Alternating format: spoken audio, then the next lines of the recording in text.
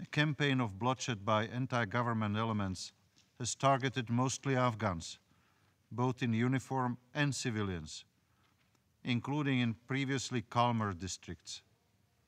They have, however, failed to achieve a significant military victory. The majority of violence takes place away from populated areas. The Afghan army and police have shown courage and increased capability in rising to the challenge of security transition.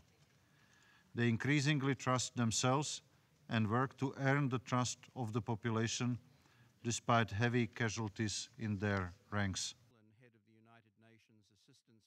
As Afghanistan looks towards a brighter future, the enemies of Afghanistan, the enemies of peace, continue their violent campaign against civilians, soldiers, civil servants, men, women, children, and foreign forces.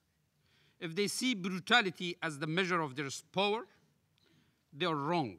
It's a measure of their weakness.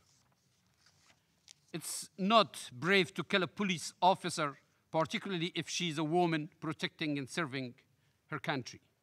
It's time for the Taliban to stop the killing, renounce the violence, and heed the call to peace. As we progress through the transition period and beyond, it's imperative that human rights, particularly the rights of women and girls, are protected and promoted. The improvements in human rights, especially the rights of women, made since 2001 must not be reversed. We are deeply disturbed, as others have indicated as well, by recent reports of targeted and in some cases deadly attacks on Afghan female police, civil servants, government officials, as well as on others.